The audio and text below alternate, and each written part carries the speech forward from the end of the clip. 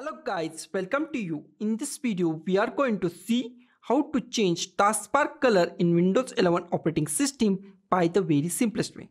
First of all, just go to the desktop, right click on desktop. Here we find personalize, click on the personalize. Here we find personalization, and in personalization we find colors. Just click on the colors. Here we find choose your mode. Here is our mode is light or the dark. Dark is the dark version of the Windows 11, and here is our light version. Okay, now I select the custom version. Here is the dark. Then I just go to the ancient color. It is manual. Then just click on the any color you want. I want this color, so I click on this color. Okay, now it is automatically off. Then I on it.